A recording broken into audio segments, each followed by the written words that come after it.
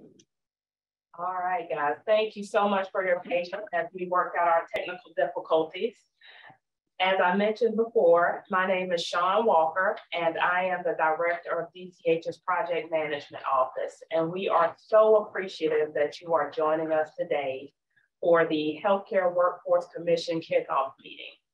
This is a very exciting initiative for the state of Georgia, and we are really looking forward to working with you all on this important project. Before we get into today's agenda, I just want to make a couple of housekeeping notes. The first is that the Healthcare Workforce Commission is subject to the Open Meetings Act. So these meetings will be open to the public, they will be recorded and posted on the website. In addition, because we have a lot to get through today, if you have any questions about the information being presented, please use the chat feature to send me a direct message. And if we have an opportunity to address your question during the meeting, we will do so. But if we don't get to it, we will commit to responding to you as quickly as possible after the meeting. So with that being said, I will jump into today's agenda. The first topic on today's agenda will have opening remarks. Then we'll go through the commissioner member introductions, where we ask you to provide a brief introduction about yourself, as well as your priorities for this commission. We will then introduce two of our collaborators on the commission. Those are the Georgia Board of Healthcare Workforce, as well as the Office of Health Strategy and Coordination. We will then get into an overview of the work plan, calendar, and key dates, and then we'll have some closing remarks. So without further ado, I will turn it over to the commission chair, Ms. Kaylee Noggle, who is the commissioner for the Department of Community Health, to provide us with some opening remarks. Thank you so much, Sean, and thank you to everyone for being here. I promise we tested our IT, the setups 3 times, even today. Best laid plans never fail. But that's, I think, why we're particularly excited to talk later about our key dates and where some of the locations that we'll be meeting. But again, good afternoon and welcome to the official kickoff of the Healthcare Workforce Commission, our first meeting. Again, my name is Kaylee Noggle. I have the pleasure of serving as the commissioner of your Department of Community Health, and I have both the honor and the responsibility of chairing this commission. I'm so appreciative of Governor Kemp and his leadership in establishing this group of experts to tackle such a critical issue. Each of you has been appointed to serve because you represent a sector of the healthcare workforce industry. Thank you for that willingness to serve. The challenges facing the healthcare industry and these professions are no secret, and were only exacerbated by the COVID-19 pandemic. So the work before us is daunting, but critical to Georgia, our citizens, and the state's overall health. Thank you for being willing to take time out of your normal day job and to dig into this issue with us. I've already been told on several occasions how many other states are paying close attention to the work that we are embarking on.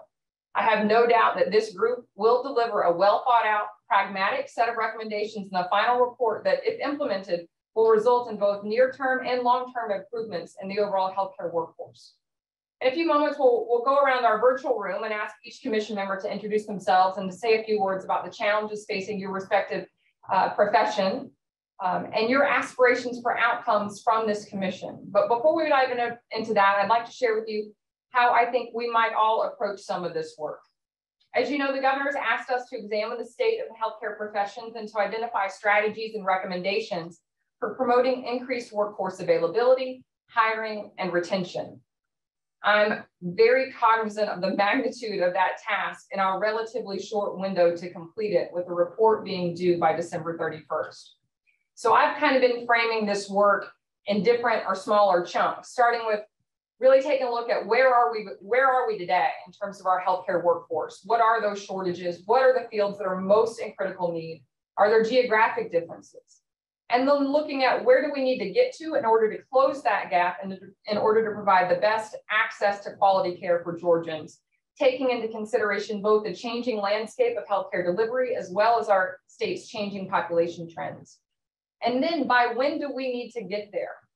And then we can hone in on a specific areas that the commission might deem most critical, given that we can't boil the entire ocean or fix the entire healthcare profession or industry in one report. Where do we need to start? And what are those limiting factors? Perhaps the policy and regulatory levers that we can pull at the state level that will influence supply within the workforce. Perhaps rather than one singular omnibus legislative bill or a significant budget request, what are the practical and tactical changes we can recommend that will produce the change? Maybe there are ways that we can further look at maximizing educational opportunities that already exist within the state to enhance our talent pipeline, or other credentialing or regulatory factors with some of the boards that might expand our throughput of those folks in the pipeline. And then how do we classify those recommendations? Certainly there's an immediate need to provide short-term solutions and relief within the industry. And what are those? How might we employ those strategies while we also evaluate midterm and longer term strategies across the spectrum in the professions that would result in longer term change?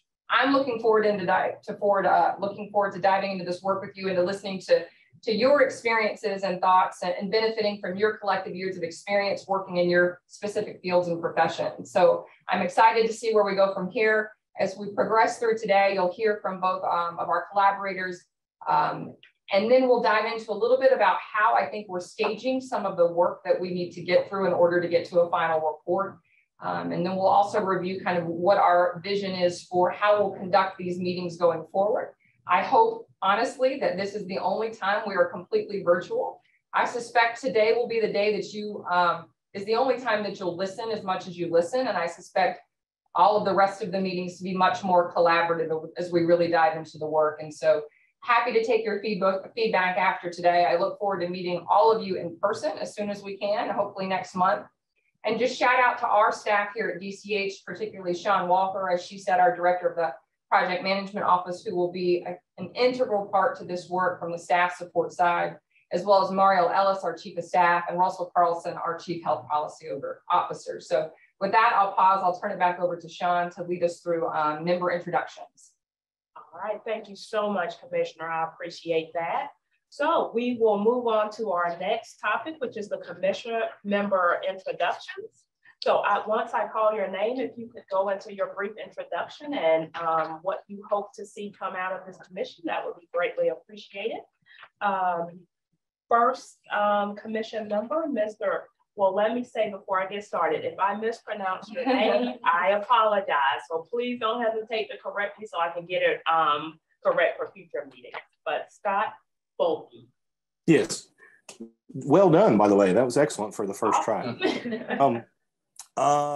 Scott Bohlke, I'm a physician, family physician practicing in Brooklet, Georgia, which is outside of Statesboro, Georgia, which is outside of Savannah, Georgia. So most people understand where Savannah is.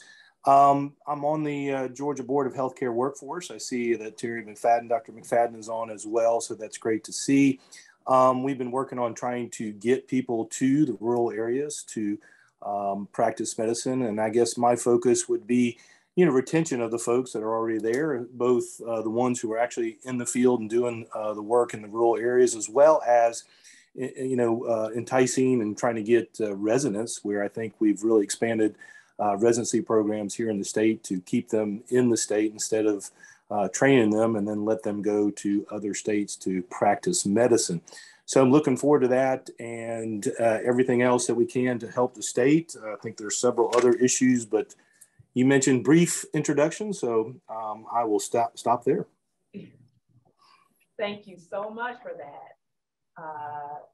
So our next commission member, Sherry Danello. Good afternoon. Are you on the line, Sherry? Okay. Sorry about that. No, I was talking away. No Hi, everyone. I am Sherry Danello. I'm the Vice President of Patient Care Services at St. Joe's Candler in Savannah, Georgia. I've held that role for quite some time, since 1997. I was a part of the team that put this health system together, and I've remained here ever since.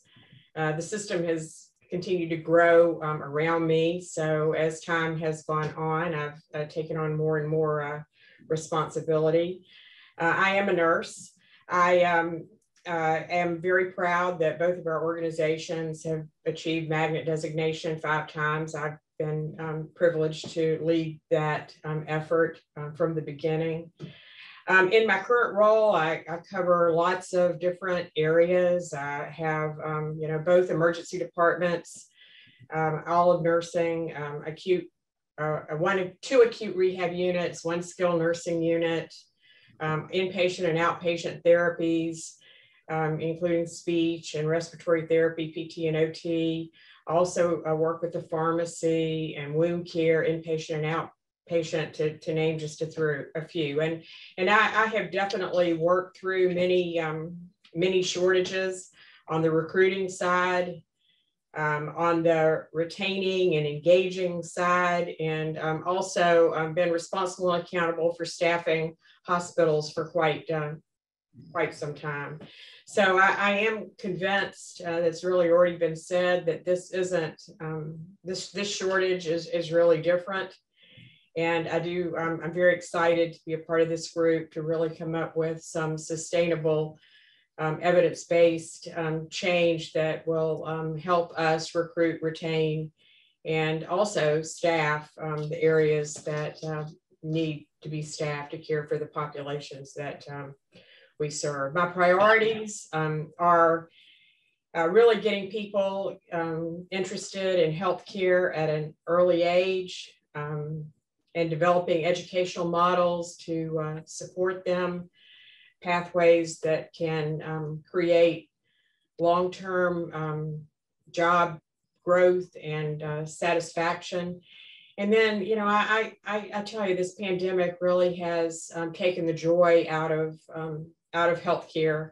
And being a service profession, there at one point was a lot of joy. So I hope that whatever we work on, we can bring that joy back into the workplace. Another priority I have is the work-life balance and staff safety, and the violence that people are so worried about these days that work in healthcare. And then the care models, I passionately believe that the care models that we have developed over time, that in many cases are RN intensive, really have to be redeveloped so that it's more of a team approach. I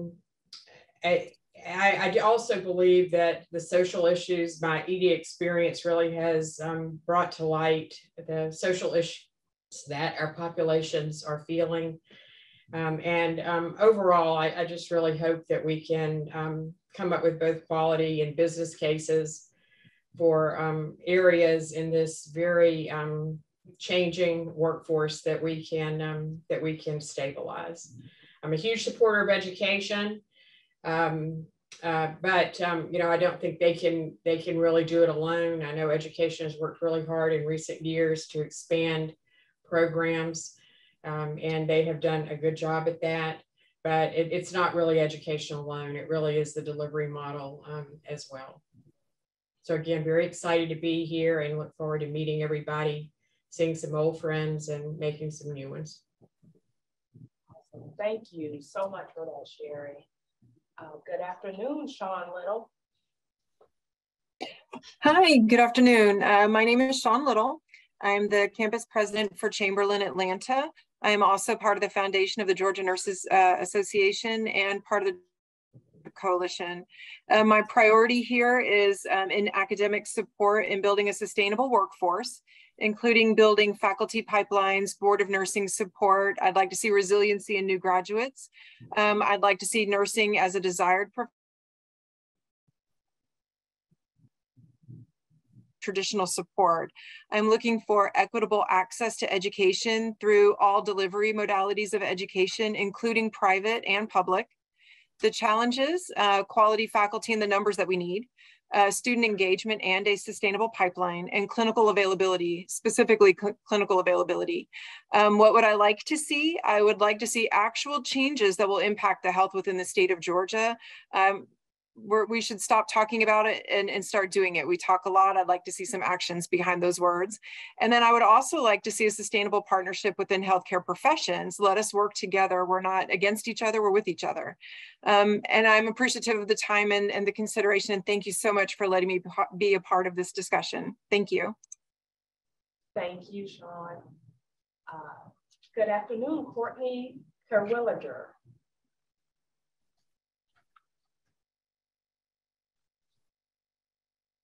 Are you there, Courtney?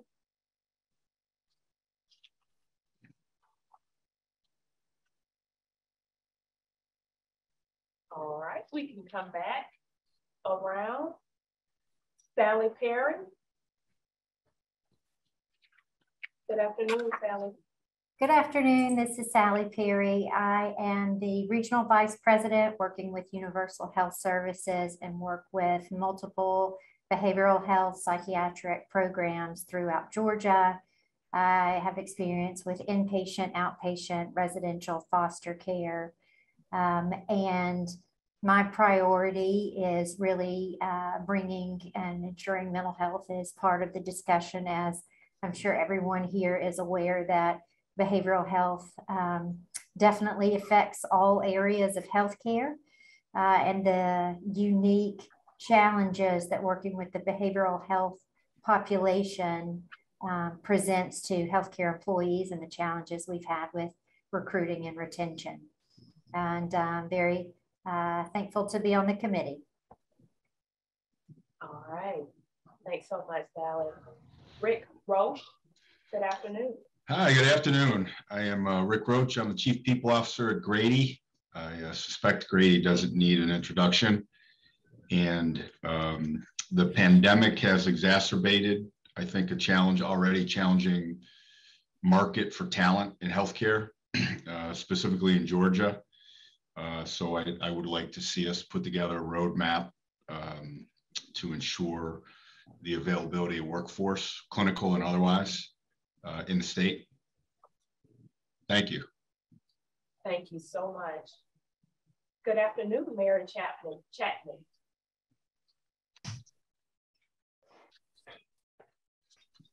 Good afternoon, I'm Mary Chapman. I'm a nurse of 32 years. I'm a former Georgia Board of Nursing member when I was in Savannah, Georgia. In my full-time job, I'm an executive vice president of Wellstar Health System, where I'm responsible for 9 of the 11 hospitals, but also include oversight for our post-acute services, as well as the current chief nurse executive for Wellstar works directly on my team. I had the opportunity also to work in collaboration. I'm a GHA board member, and so chaired the GHA Workforce Council in collaboration with the amazing GHA staff, and then also with Sellers and Dorsey, and then also all of my teaching hospital colleagues. So had an amazing engagement with that team, and our latest work is related to Commissioner looking at the metrics and really fine-tuning those. I guess I would agree with the information and the feedback that everyone gave, and in my mind, in terms of our sort of utopian world that we'd like to live in related to workforce, I think in 4 buckets, sort of people, processes, technology, and policy. So as we move forward talking about our challenges, when I think of most of the things that we face on a day-to-day basis, they fall somewhere within those buckets at some either macro or micro level. So I know, like Sherry, a number of people on this commission, so good opportunity to rekindle some old relationships and just look forward to the collaboration. I've been in Georgia for, I was in North Carolina before Georgia, and I'm just super impressed with our proactiveness in Georgia and our ability to engage our leaders and to bring our voices to the table. So again, Commissioner, thank you so much, and look forward to meeting you in person.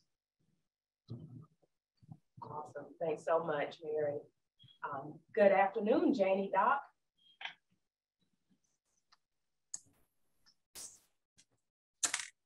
Good afternoon, it's Janae Dock. I'm the Chief Nursing Officer at Piedmont Augusta. Been a nurse for 19 years, been here at this organization for 19 years and played a number of roles here. Currently, one of the member areas that I serve on, I am on the Columbia County Chamber Commission on their workforce commission as a task force as well, trying to help the workforce in the community. I've had throughout my career many opportunities to work on retention, recruitment, engagement of some of our fellow academic areas that are around here. So I had some great experience in working through that. I think we all had that same experience of trying to make everything work during the pandemic and getting creative and understanding the exacerbation of the healthcare workforce demand during that time. Some of my priorities that I would like to see addressed during this is creating solidified and sustainable pipelines for all healthcare organizations, whether that be our EMT services, because we witnessed a shortage in those as well. Our physicians and their practices. I heard one of the physicians in our rural area speak earlier. Of course, nursing is always there. And then even some of our allied health professions. So really trying to work to get some solidified and sustainable pipelines for them. Whatever kind of academia support, I would like to see what the data looks like for that and how we can help to provide some academia support to help assist with the demands that the healthcare workforce needs. And then collaboration amongst the multiple disciplines to brainstorm and problem solve for future healthcare workforce needs, all to be able to continue to care for our communities and help redefine purpose and attractability to the healthcare fields. So those are kind of my priorities. Awesome. Thank you for that, Janae.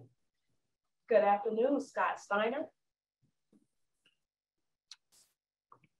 Good afternoon.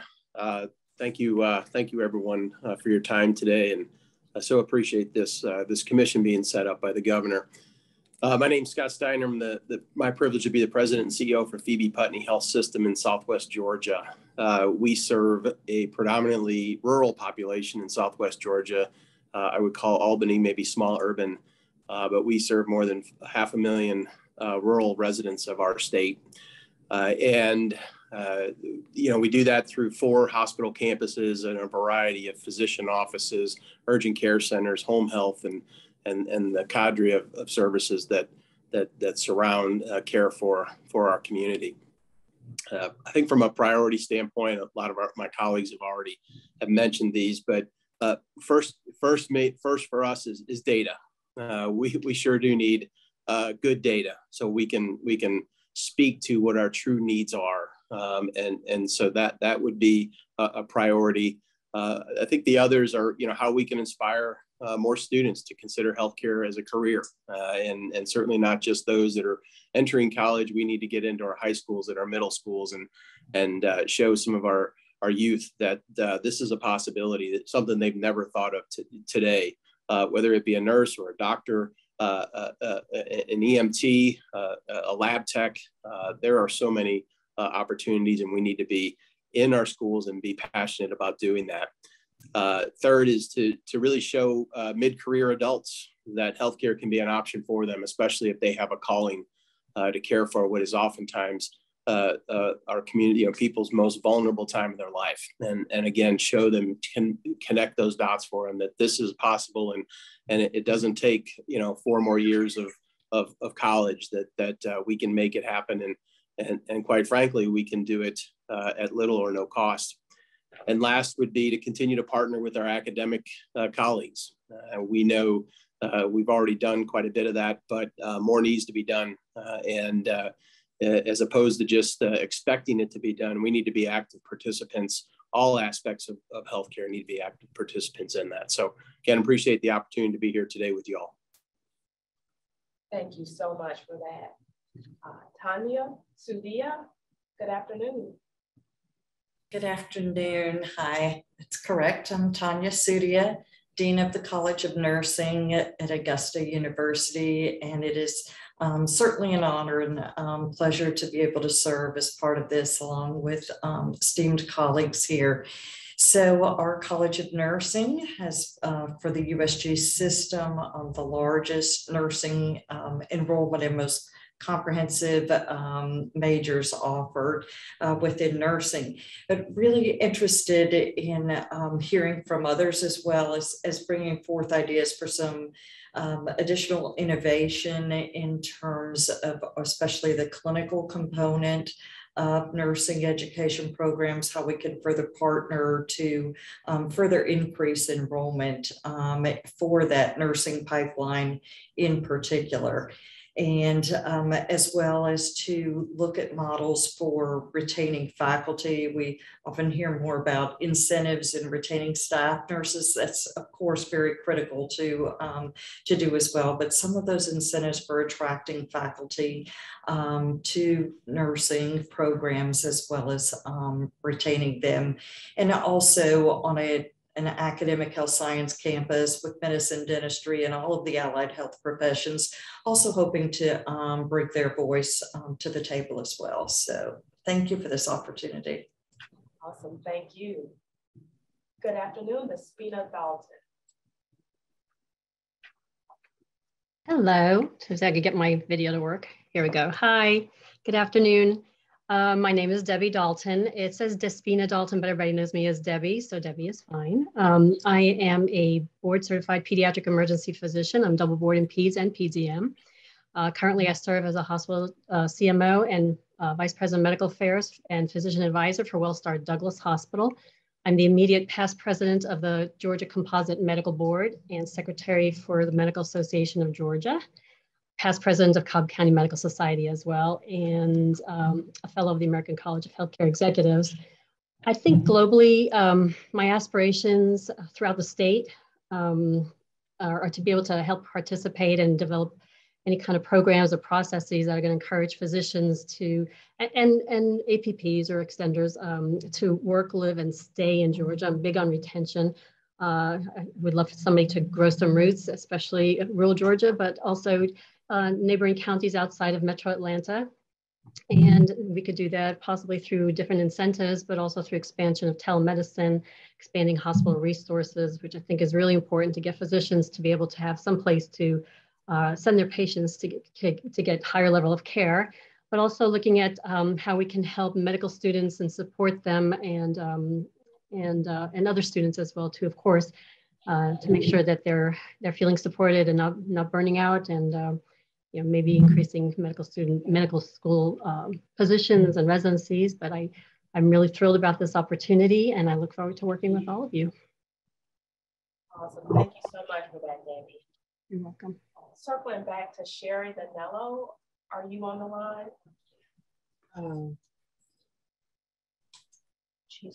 We heard from Sherry. Oh, okay. Courtney. Yes. Courtney, yes. So I am here when I make my machine work. My name's Courtney Twilliger, and I'm actually the public safety coordinator now for Emanuel County. My history is 45 years of EMS, 43 years as an EMS director. I've served as the chairman of the board for the Georgia Association of EMS and chaired the state EMS advisory council for several years. And I'm currently a member of the Georgia Trauma Commission. EMS has been my love for a long time. So there's two things I really hope that we can accomplish, or I can help accomplish, is what I want people to have a greater understanding of the challenges that the EMS profession has. And as second to that piece, that the opportunities the healthcare community, I think, misses by not utilizing EMS professionals up to their abilities. And the next thing is dear to me is to try to find a way to get more people involved in our profession. The workload continues to go up, and the number of people who are willing to do it continues to go down. So those are my two desires, and I'm very pleased to be on and looking forward to working with you. All right, thank you for that, Courtney. We have two members of the commission who are not able to join us today, but they did provide some information that I would like to share with you on their behalf. Dr. Clark Hill is from the Hill Medical Group, and he would like to focus on, or the deficiencies that he's identified that he would like the commission to work on are staffing. That's his emphasis on that. Access to healthcare, physician shortage in hospice and nursing home medicine, as well as the cost of medical school in Georgia. Dr. Jean Sumner from Mercer University, her thoughts on the work on the commission is a commitment to remove educational, licensure, and insurance obstacles to physicians, nurses, and other health professionals entering the workforce and serving in an effective, safe manner. She also would like us to recognize the severely unbalanced distribution of the healthcare workforce in Georgia and find ways to achieve an equitable distribution. She also mentioned prioritizing mental health workforce access by setting high expectations for deliverables and response. So we appreciate you all giving us your backgrounds and your areas of focus for the commission. That information is very well taken. And we will move on to the next item on the agenda. And that is an introduction to the Georgia Board of Healthcare Workforce. I will stop sharing my screen because we have Chet Basine and Dr. McFadden, who will lead us through that introduction. Good afternoon, Chet. All right, I think you're on mute, Chet. Yes, sorry about that. It was good afternoon, and thank you for having us here today. Got a presentation I'm loading up, and give it a moment. Okay, can you see that? Yes, we can see that. Great. Well, I want to say thank you again to Commissioner Nagel, and thank you again to Sean for allowing us to present here today. We're on behalf of the Georgia Board of Healthcare Workforce. We are chaired by Dr. Terry McFadden, who's on the call here today, and I serve as the executive director. I've been in the role for a little over a month, so I'm going to do my best here today to convey the great work the organization has done for a number of decades. And before you get started, if I could just say hello to everyone. I'm Terry McFadden. I'm a general pediatrician in Atlanta and have the honor of chairing the Workforce Board, which Chet is going to share some highlights about. We have had, we've transitioned from being the Physician Workforce Board to Healthcare Workforce, and he'll share some of those details, but really excited about the prospects that this commission brings for serving Georgia's citizens. Thank you, Dr. McFadden. So the mission and the vision for the Workforce Board, the mission is strives to identify the physician assistant, advanced practice, registered nurse, and dentist workforce needs of the Georgia communities, and to meet those through the need of support and development of medical education programs, which I'll talk about in a little bit here in a few minutes. And our vision is the Georgia Board of Healthcare Workforce works to see Georgia communities, especially in medically underserved areas, have improved access to needed physicians and other healthcare practitioners, thereby enhancing the health and well-being of Georgia citizens. On this screen, what wanted to convey is just kind of the history. The Workforce Board was started in 1976, and the founding individuals did a great job. In terms of, if you look at the bullet point number 2, there was 4 family medicine programs in 1976, and they were able to triple it to 12 by 2014. So that was a great start. In 1983, it was identified that some additional specialties and funding was needed, and that was added. Then moving forward to 1999, the terminology changed to the Georgia Board of Physician Workforce due to the expanded need beyond the family practice area.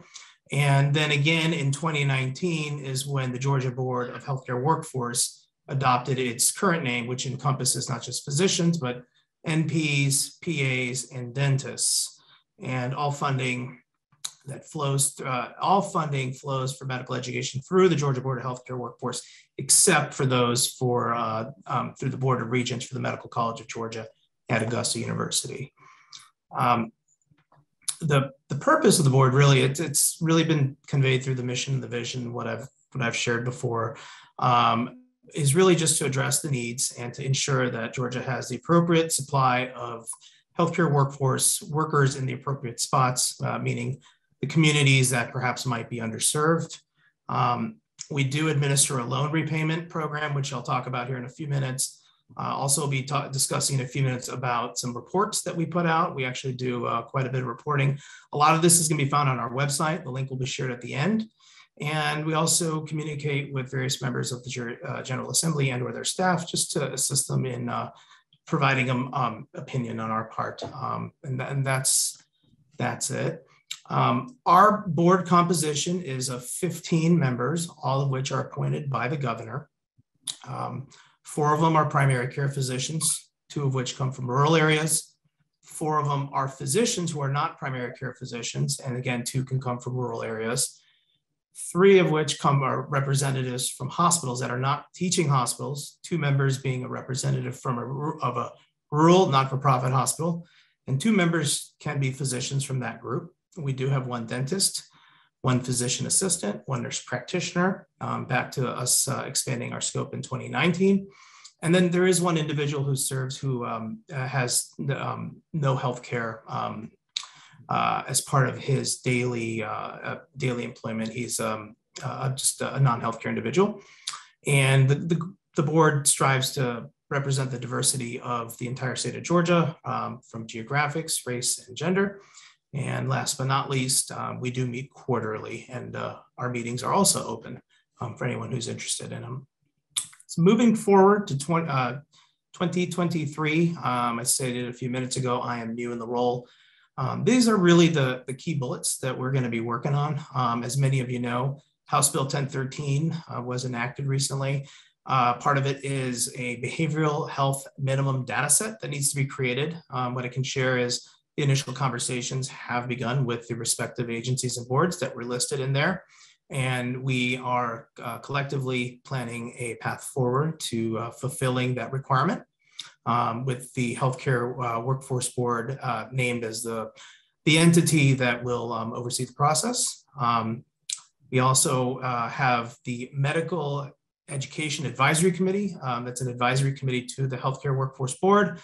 We've enjoyed an excellent relationship with them over the years, and they've advised the Workforce Board on a number of items. Looking forward to continuing and growing that relationship. In fact, during the introductions, I think we had a number of members who, if not themselves, members of their organization are part of the MEAC committee. Something coming up pretty soon, we've been appropriated $3 million to disperse to a competitive grant process for nursing schools. That is for schools that have a wait list with additional capacity. So we're working on the criteria for that. So that's part of the scope, again, going beyond just the physicians. Working again with additional licensing boards, including nursing, but others as well, just to have the best and most current data available. So everyone, not just on this call, but in general, can make the best decisions to provide the best staffing here for the state of Georgia. And then I mentioned the loan repayment a moment ago. That goes to the next bullet about working with regional players. The goal is really to expand the knowledge about that program, which I'll share some data with you in a few minutes, in terms of making sure everybody who is potentially thinking of looking at opportunities in other parts of Georgia or all corners of the state know that this is available for them if they want to open up a practice. And then last but not least, in terms of medical education with residencies and fellowships, looking forward to see how we can expand the reach there. High level, this, as I transition, this is our budget. Again, these are the monies that have been appropriated for fiscal 23. And I'm just going to use each of the budgetary programs as I move forward as a way to kind of talk about what we do as part of hopefully educating folks on what the Workforce Board has been doing. As you can see, this list is expansive. Many organizations are on here. We've got from all corners of the state. We've got everybody who is in various communities providing care and helping move healthcare forward. Really, that's the goal here, is just to show that we work with everyone. We want to work with everyone. If there's a name that's not on here, then we would like to hear from you, because our goal is to be equal access. As I move on, you'll see that earlier when I listed the budget, there were 2 operating grants that were line listed. One is for Mercer University and one is for Morehouse University. I've listed some high-level details. This was formed back in 1989 when they had decided and I think is a great idea, state and private partnerships would be a good way to advance medical education here in the great state of Georgia. There are some contingencies on the money. One I'll list is 50% of the students must go to a primary care track in order to receive the monies. But both Mercer and Morehouse have been doing this with the Healthcare Workforce Board for a number of years. As you can see, monies have been allocated there through the various programs. As I transition on to the physicians for rural areas, so this is the loan forgiveness program, as many know it that way. You can see that there are different dollar amounts listed. So physician and dentists can qualify for $25,000 on an initial round, and they can renew up to 3 times. The same thing for an initial and 3 renewals for an APRN and PA, but the amount is $10,000 annually.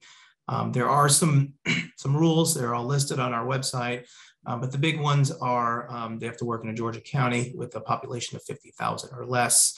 They have to be in the primary care or core specialties and practice full-time.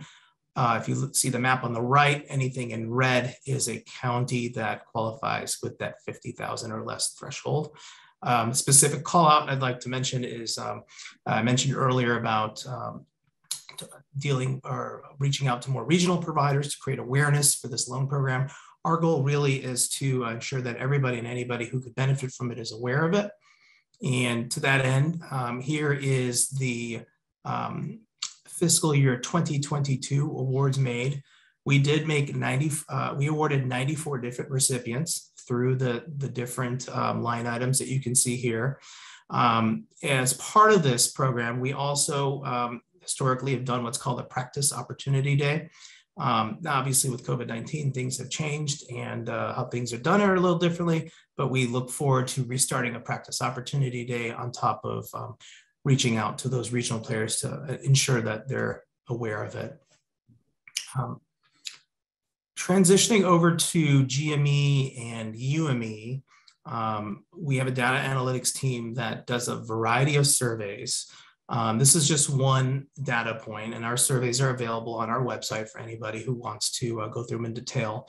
But in the 2021 survey, the 2022 one is literally underway right now, so we should have that one finalized shortly. The data point here I'm just trying to show is that the respondents will list how much their debt is, tying back to the loan repayment program and keeping these physicians here in Georgia, or dentists, APRNs, but this is purely a physician respondent list is what I'm showing you. And you'll see that the average or the mean of all this is $276,089. So the ability to potentially qualify for up to $100,000, assuming they get it for the initial round and the 3 years for a physician, can be quite helpful given the amount of debt that our physicians are graduating with.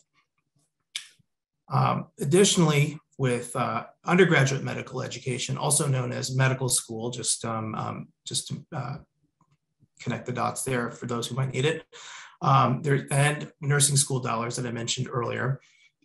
We do have medical school capitation dollars.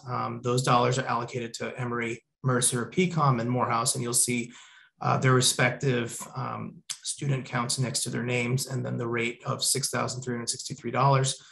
Directly above that, these must be certified residents of the state of Georgia. That is the requirement. Our surveying shows that those who are from Georgia have a higher propensity to stay in the state and thus fulfilling our workforce needs. What I also want to highlight is we did do, as I said, we do a lot of surveys.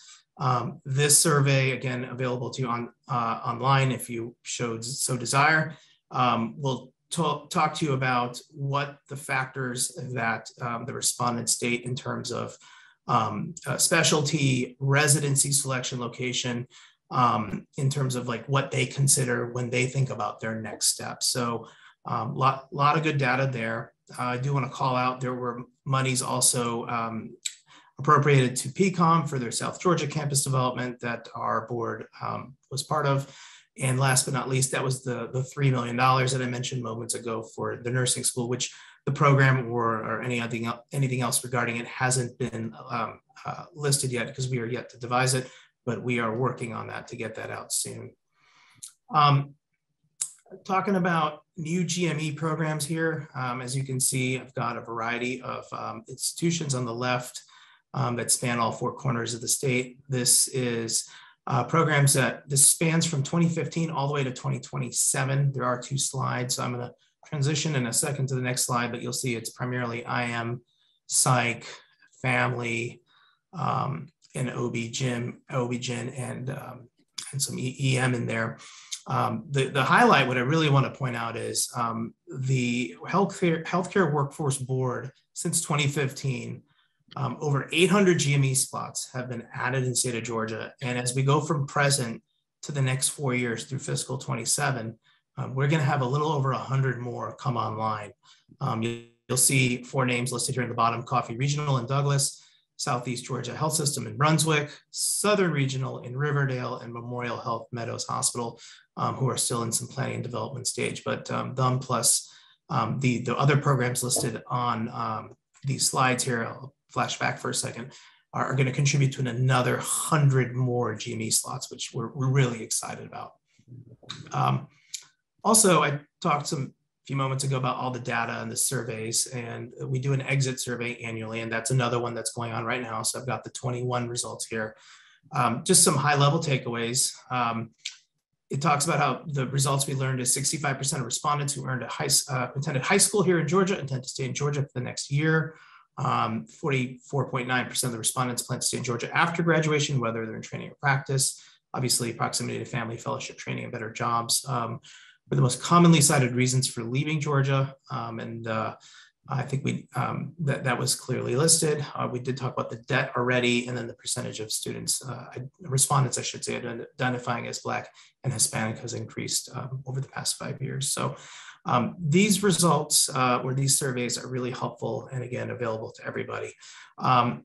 The other thing I wanted to highlight also is that our employees have met with GME program coordinators to ensure resident physicians have the resources they need to effectively get into practice here in Georgia, obtain a medical license, and just kind of those ABC steps to go from in training to in practice should they want to set up shop in one of our lovely communities. High level from a data analysis perspective, we are doing a lot of data, and I've got a couple of maps I'm going to show you here in a minute, which show by licensure and location what the rate is traditionally in a per 100,000 of population when we can in those counties. What I can tell you going forward, there's going to be, from our workforce board, increased focus on working with other agencies for other licensure types, just to ensure that we're producing the relevant data that can be used by everybody. And as well, I do want to highlight that on our website, there are a lot of fact sheets that might help out if you're engaging in a certain project. And in 2021, we did move some of our data to a new visualization tool that was updated. And those conversations are continuing with the Georgia Data Analytics Center to use their visualization tool, hopefully, if not later this year, next year, to have it even enhanced a little bit more. I'm going to close out with a few maps. What you're going to see here is the first one: the darker the purple, the more the saturation. It's a rate per 100,000. And this is the rate of physicians by primary care service area. And then conversely, I'm going to flip back. You see counties with no physicians, period, regardless of specialty. So if it's purple, that means there is no physician out there. So I'm going to flip back and you'll see the saturation rate for physicians by county, and then counties with no physicians. So transition over. The purple here reflects, this is 2020 data. It's the most recent we've got. Counties with no internal medicine physicians. So again, definitely in the middle part of our state, some work for us to be working on. And then with physician assistants, same thing. The darker the yellow or the lighter the green is, the more the saturation. This is the rate per 100,000. And nursing, I know, is extremely important and high on everyone's list. This is RNs. The darker the red, the greater the saturation. What you'll see here is where the red is concentrated. I'm going to flip to LPNs in a second. And my takeaway was you'll see the darker red in areas where it was lighter with RNs. So that was kind of a takeaway that I had looking at it. I'm going to flip back to RNs. And then I'm going to go to LPNs, and this will all be made available after this meeting. And last but not least, our dentists. Again, darker blue means greater saturation, and you can see where those are at. And the lighter blue to white is little to no dentist from a rate of 100,000 for the population. So with that, I'm going to wrap up and I hope that this presentation for some allowed you to learn what the Healthcare Workforce Board has been doing, how our origins were, and it just helps out in general in terms of some of the data that and knowledge that is available should you ever need it. So with that, I thank you for your time and hope you have a great rest of your afternoon. Thank you, Chet. And Commissioner Nagel, if I could have a minute just to give a few comments. First of all, not bad for having been in the position for a month at probably the most active time that I've seen the board in my tenure on the board. So thank you to Chet for coming in and rolling up his sleeves and getting busy. You see, there's a lot to unpack. And as I try to organize in my own brain what the board's been doing and what our priorities are for the future, just a couple of comments. Basically, that we've had quite a bit of transition from the original intent when the board was not a board, back when it focused on family physicians. And we're still trying to figure out, especially now that House Bill 1013 was added, how the mental and behavioral health workforce starts to factor into the data that we're collecting. Also, if there are other parts of the healthcare workforce that we as a board need to be addressing. So we're still trying to figure that out. I will say that if you looked at our focus areas, data wrangling is one of them. And I think the visualization tools have been very helpful over the last few years in trying to identify where our needs are, where the gaps are. As a pediatrician, I always point out the slide that shows that 65 counties in Georgia don't have a pediatrician. And so that's always important as you try to figure out where efforts will go next. In terms of big buckets of work, obviously we're working on increasing workforce, which is about recruitment. And our GME programs have been very successful in doing that. The work of the GREAT Committee helped to lay the groundwork for having those additional GME slots. And we look forward to continuing to do that work with the legislature. There's some areas, again, I'm a pediatrician, so I'll talk about how children weren't really included because of the intricacies about the way that pediatrics programs have to be established. We've been interfacing with the medical institutions, the academic partners, to make sure that we are growing the healthcare workforce that we need. Particularly for our rural areas, and trying to think creatively and innovatively about how we position training in rural areas. In terms of retaining workforce, or keeping them in Georgia, the loan repayment has been very successful. And the only thing that's stopping us from doing more with loan repayment is having enough funds to be able to actually award to all of the people who qualify and apply, which we usually cannot do. And then creating service delivery. As we look to the future, thinking about service delivery models that are actually sustainable in communities that may not be able to support a physician. How do you provide those services? As I said, following up on the wonderful work of the GREAT Commission to increase the number of slots in Georgia, creating an environment that actually entices physicians to come to Georgia and stay in Georgia, which requires maybe zooming out a little bit beyond the traditional lens. And then thinking about pipeline, Chet shared with you that we have really good data that, you know, if you go to medical school in Georgia, you're more likely to stay in Georgia. If you go to college and high school in Georgia, you're even more likely. And so as we think about pipeline from the very beginning, from high school, how we start to grow the members of our healthcare workforce. And finally, just thinking about how healthcare is not just about treating illness, it's about promoting wellness and promoting health, and how we keep that lens in front of us, because that's where we start to get our savings in terms of our healthcare dollars. So thank you so much. There's a lot to unpack. We hope that, we definitely will be a resource. I shout out to Dr. Bolke, who's a member of our board, and Dean Sumner, who's a member of our MEAC committee. So looking forward to the great work that the commission will do. Thank you, Dr. McFadden, and thank you, Chet, for the presentation. We do have a question from Mary Chapman. Does your PA map include nurse practitioners? It should not, but I'm more than glad to double check and then circle back up. Okay, sounds good. Thank you so much. Thank you both. Sure. All right.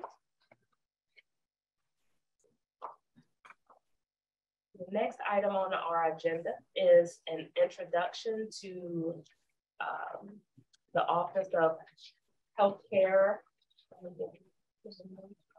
Health Strategy and Coordination. So let me share this presentation.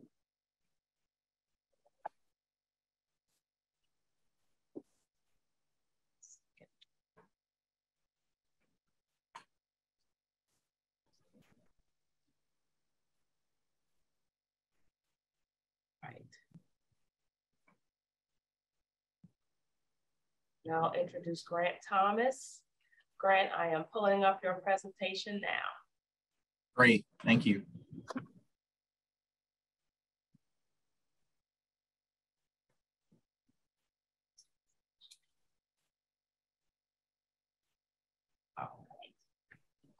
Good afternoon, Grant. Perfect.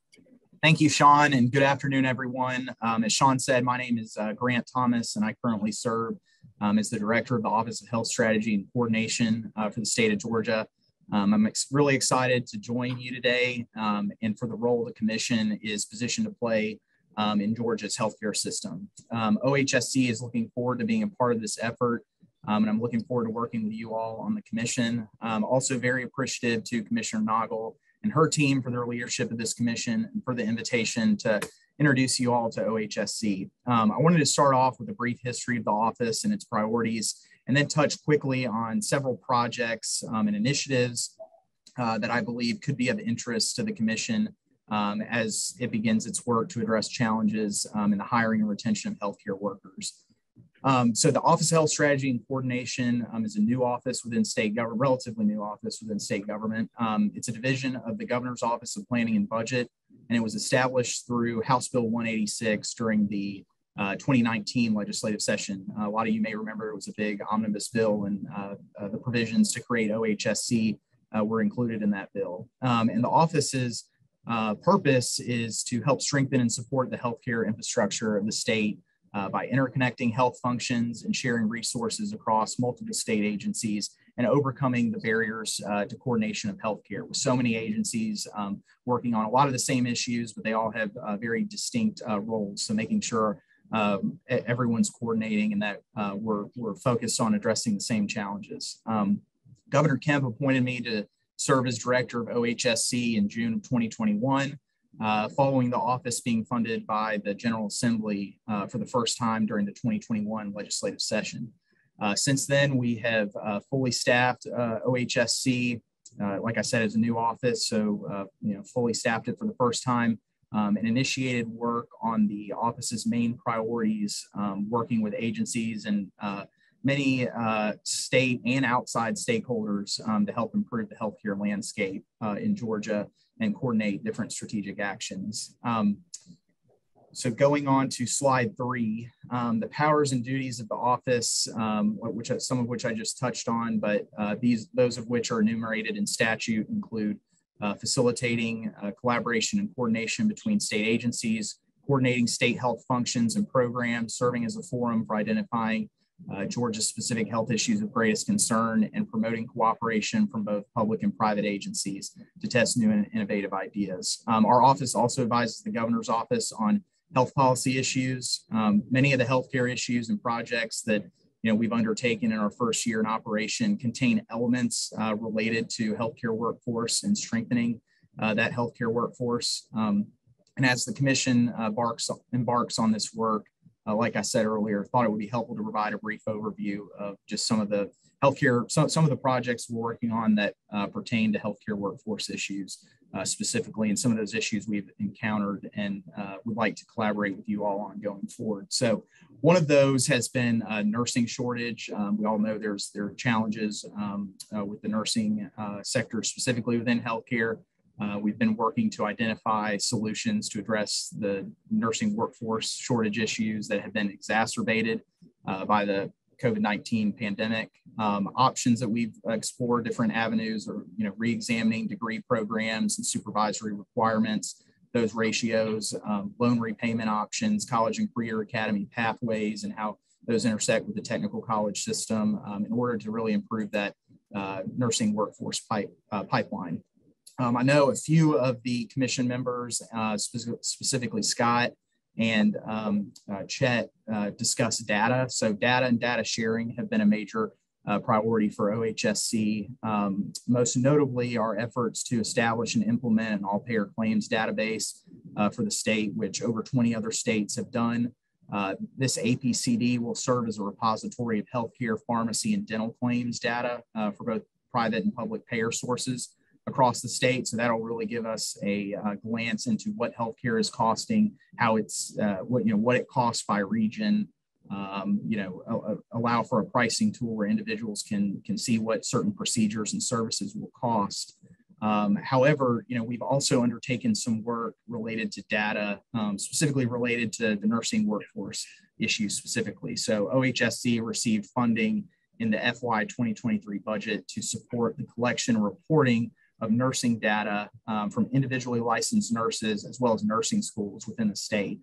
So that is data that is already collected by the Georgia Board of Nursing and the Secretary of State's office. So we are actively working with them as that funding has been appropriated to determine what data is already collected through surveys, administered as part of the licensing process, as well as evaluating data that the Georgia Board of Healthcare Workforce already reports on through their dashboards, and as well as looking at if additional data could potentially be collected to help inform state policymakers on workforce recruitment and retention efforts. So the data is as good as what the questions are on the survey and what's being reported. So are there opportunities to ask additional questions to really get at the information we need as a state to really make informed decisions and see where the gaps are in our system. Also on this effort, Chet mentioned this briefly, we're working and collaborating with the Georgia Data Analytics Center,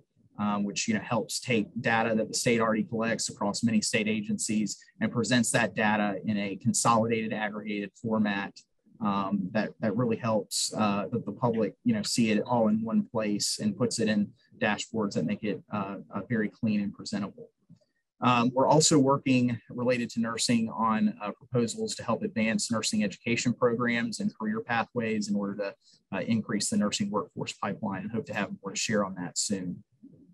We've also worked on a number of initiatives over the last year. Next slide, or we're on 5. Yeah, we're on 5. So we've also worked on a number of other initiatives over the past year that we've been in operation related to healthcare workforce. Some of those include considerations for adding and credentialing additional provider types. Last year, we worked with DCH to expand providers eligible to provide behavioral health services And because of this change in the leadership of Commissioner Noggle and her team, providers can now enroll in psychological and therapy services, that category of service. So really allowing those providers to serve additional populations. And those were ideas that were brought to us by providers and members of the public, so that collaboration and sharing of information is so critical and important to addressing a lot of the challenges that we face.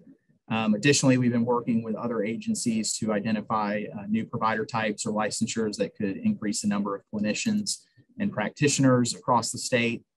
We've also been evaluating board rules and existing licensing requirements, supervisory requirements, ratios, degree program requirements. I know some of the commission members touched on that earlier. We're also working with agencies to help address administrative challenges for providers. So where those administrative burdens or things that can make their practices operate more efficiently, which certainly helps. And then continuing to look for opportunities with agencies and stakeholders to expand healthcare education programs and career pathways and really streamline those and identify which ones are working really well and where there are opportunities moving forward for new programs.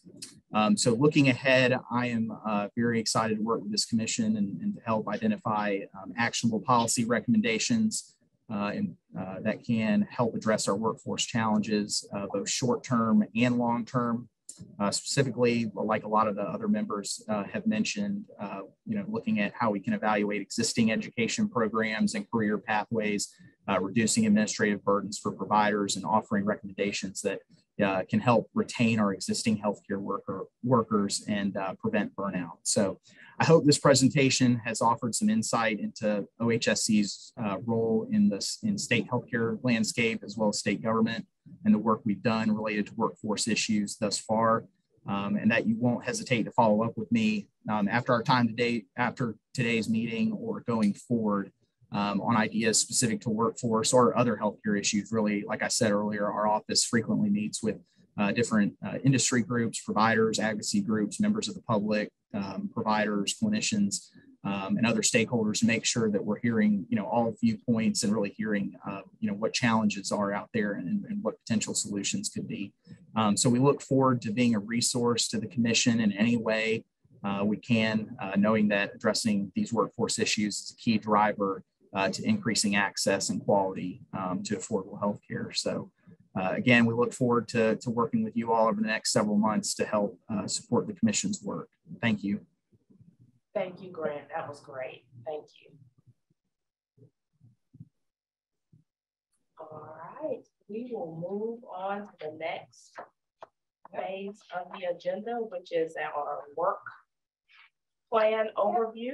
So I'll turn it over. Yeah, thank you, Sean. So next question is really, how are we going to do this work? So again, kind of looking at where are we, where do we need to get to, by when, and then how do we find the solutions to close those gaps? So anyone that knows me knows that I love data. If I could put metrics and lead and lag measures on this thing, I would, but for another day.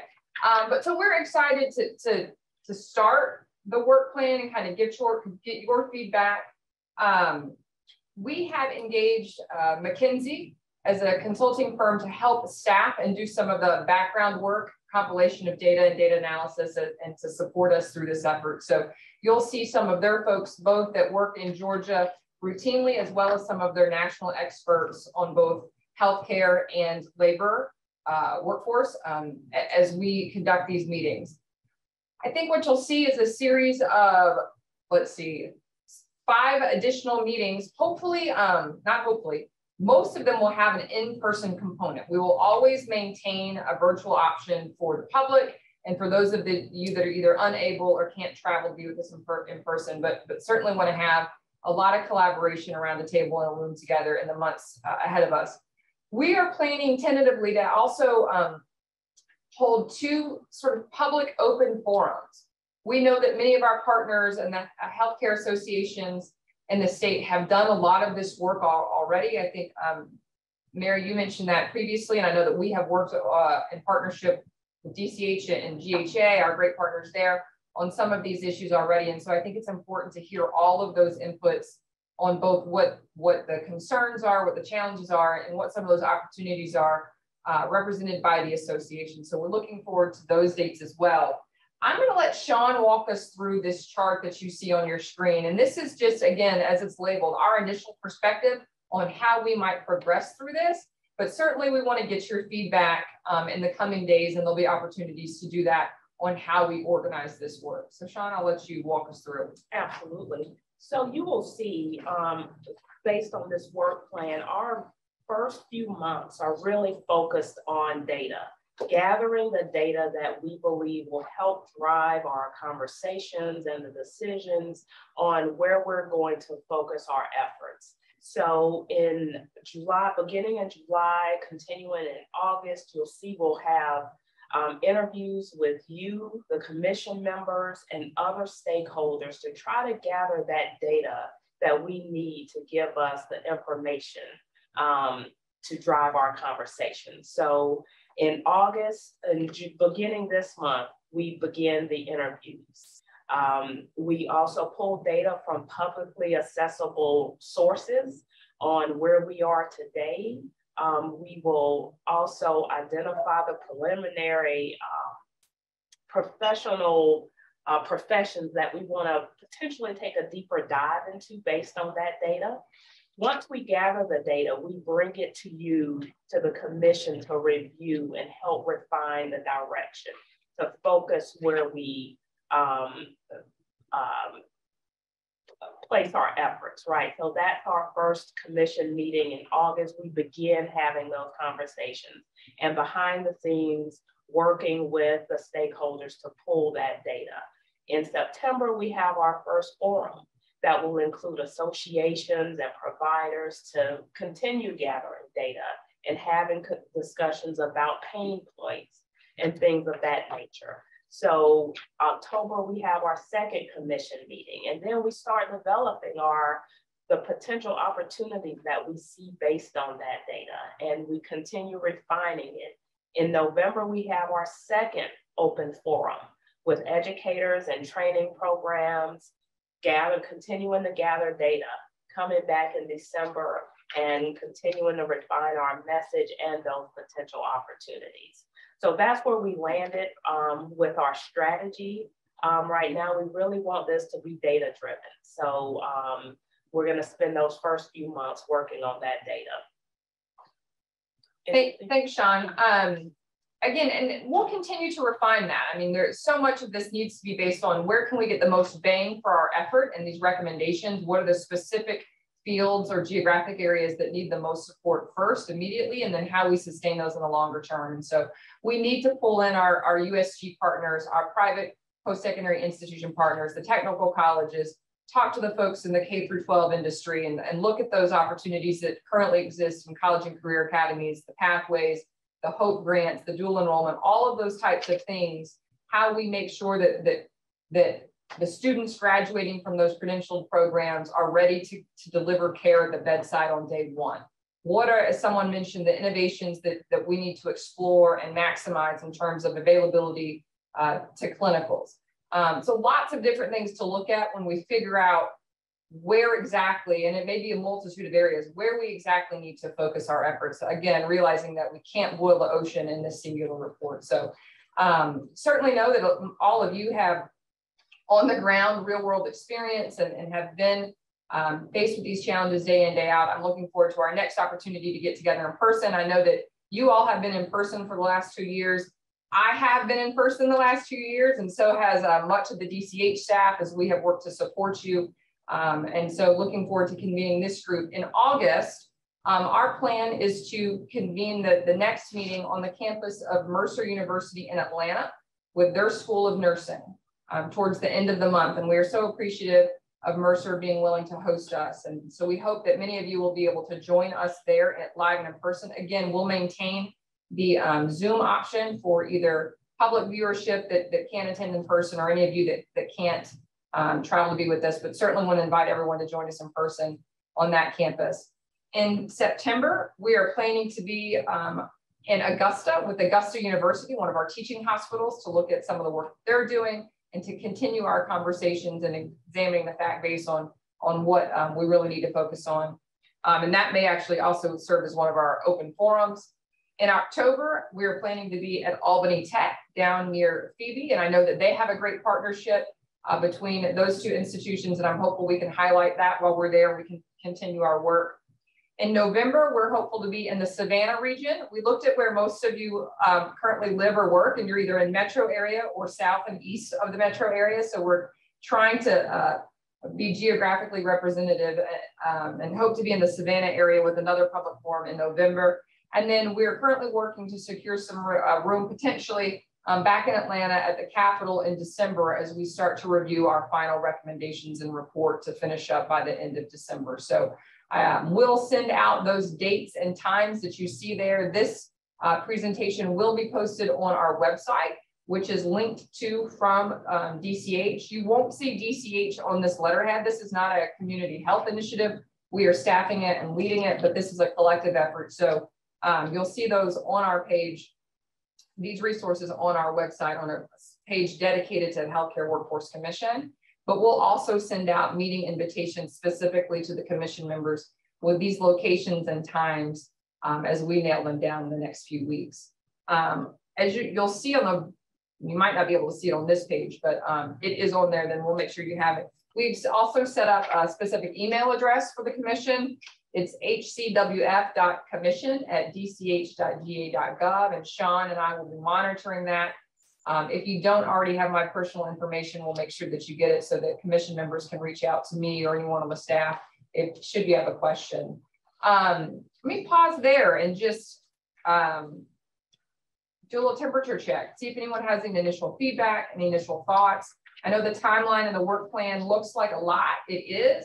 We're going to be calling you individually within the next couple of weeks to set up time to speak with you, as we also call and set up time to speak with our partners and collaborators at the associations, at our educational institutions, like I mentioned. So be looking for those phone calls. When we come to talk to you individually, feel free to bring other staff from your organization so that it's representative of your entire organization. You know, if you're the chief nursing officer, feel free to include the rest of the perspective from your facility, and don't feel like you have to just limit it to yourself. But we've got our work cut out for us. I'm excited to see what we can do together. I'm confident that we're going to produce a good report for the governor that we can deliver in December. But again, let me pause and just do a little, we'll see if anyone has any feedback or any initial thoughts. I think you can unmute yourselves if you're a commission member. Yes. Yes.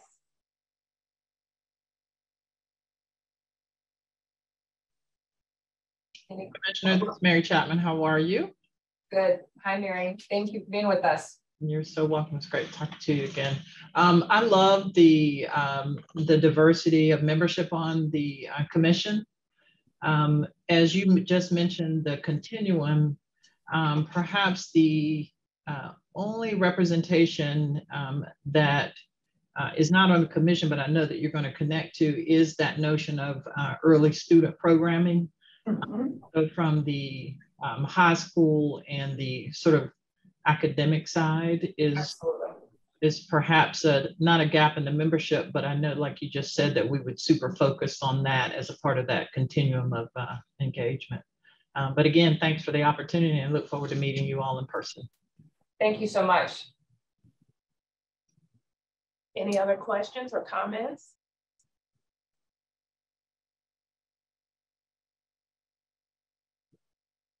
All right, great. Well, we're going to get you out on time today. Be looking for a meeting invite soon for our next meeting in August, as well as touch points between now and then. We appreciate you and appreciate the work you have already done to serve Georgians and the work that you're about to embark on to serve them as well. So thank you. And we look forward to talking and working with you very soon. Have a great afternoon, everyone.